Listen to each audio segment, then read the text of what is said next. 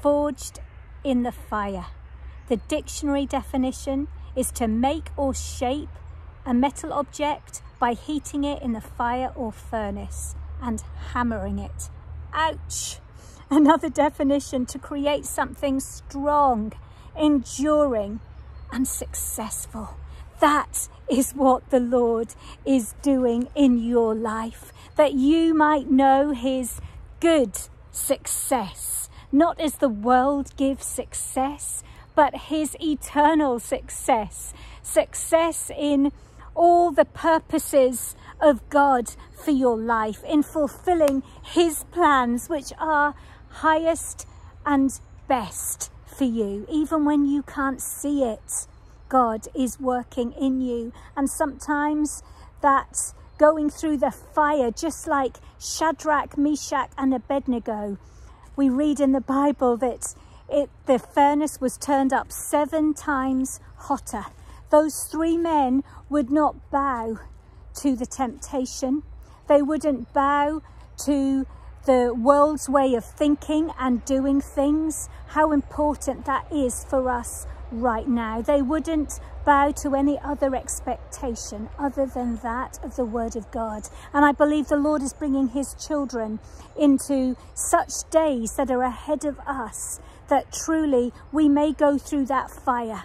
Our faith will be tested in the flames, but the Lord wants you to know, just like Shadrach, Meshach and Abednego, hey, there's another with you in the flame, because the fire that Shadrach, Meshach and Abednego experienced wasn't a fire of devastation and destruction. It was turned up 7 times hotter, that the very men who threw those 3 God guys into the fire, they were destroyed immediately. But as the king Nebuchadnezzar looked on, and just as the world looks on at our lives, we will be a sign and a wonder to the amazing fame and glory of our God. Because he looked and he said, oh, hang on, didn't we throw 3 men into the fire? But yet look, there's another one walking with them, and his appearance is as the Son of God. You see, the fires that you go through in life when Jesus is with you are not fires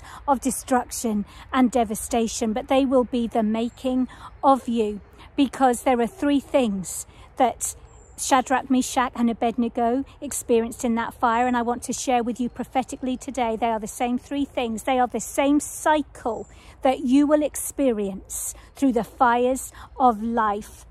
They experienced 1, intimacy. They experienced 2, the absolute liberty. And 3, they experienced glory. Intimacy, liberty and glory. That is what God has for you today. In those flames that Shadrach, Meshach and Abednego went through, they were bound up, it says.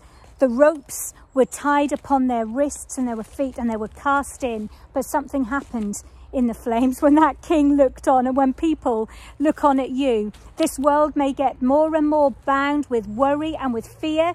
In the last days, we are told prophetically that men's hearts will fail them for fear. But for the children of God, we are going to be free, because that fire that came to destroy Shadrach, Meshach and Abednego, all it could destroy was the very ropes that had come to bind them. So those addictions, those things that you have been depending on other than God for your satisfaction and for your life, those sinful ropes, those chains of expectations, others' expectations of you that bind you up and hold you back, those ropes of worrying about what others may be thinking of you, that's what will be destroyed in the fire, but you will go free. So firstly, today, the Lord wants you to know that he is with you in that flame.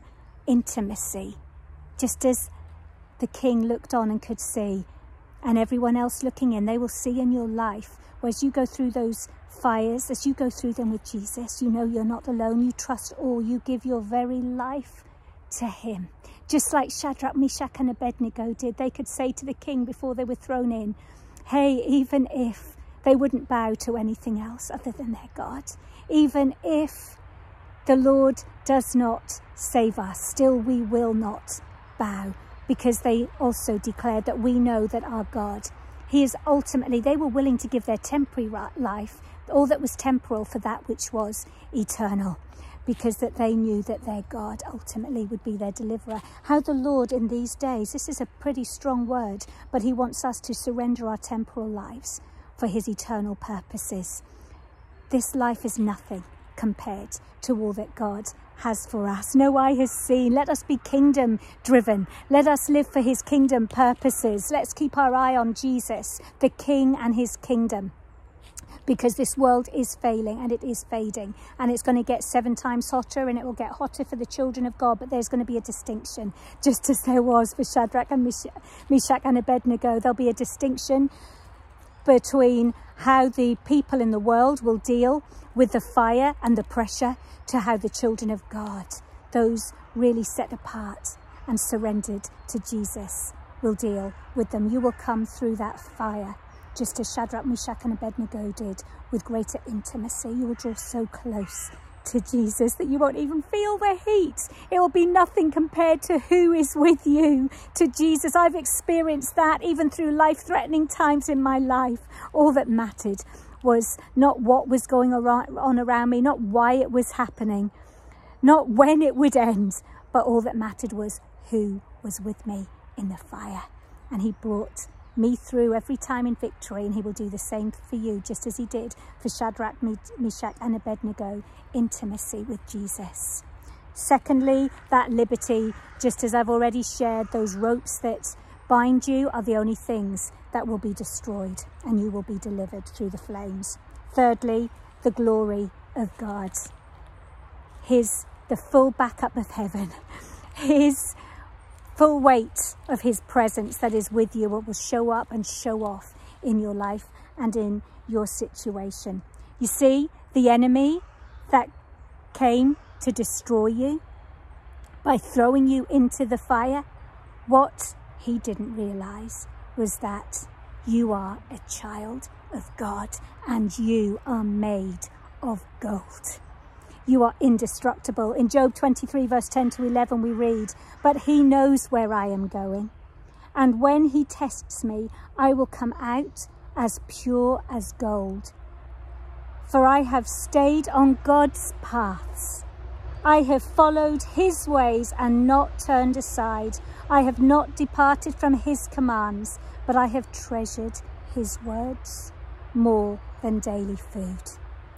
You see, what that enemy hasn't counted on, the times he threw me into the fire, is that God has made me as gold, indestructible, pure, set apart for his purposes. As we depend on his word, just as we read there, more than our daily food, and we don't depend on this world or anything, any of the expectations of others, anything that is fading and failing, but we depend on that indestructible word of God. Jesus is the word himself who's with us. As we lean into his word, we're going to receive such power for kingdom living in Jesus' mighty name. Will you trust him in the fire and in the flames today? And although, and I can say this prophetically, we're going to see the temperature turn up 7 times hotter around us, but we will not be consumed in the flames, because we are gold. Instead, we are going to shine even brighter for the glory of God. Come on, children of God, this is our time to rise and shine, for our light has come and the glory of the Lord is risen upon you and me. In Jesus' name. Father, we receive your word today, Lord. I thank you there's another with us in the fire. His name is Jesus. And I pray, Lord, that we will represent you well. That, Lord, we will display your wonder and your glory, Lord, your presence, your miracles with us as we surrender, Jesus, not to the flames around us and to the fire, but we surrender to you. Because, Lord, then the fire and the flames are the ones that are under your command. in Jesus' name, and you will protect us, you will empower us, and you will keep us in Jesus' name. Amen.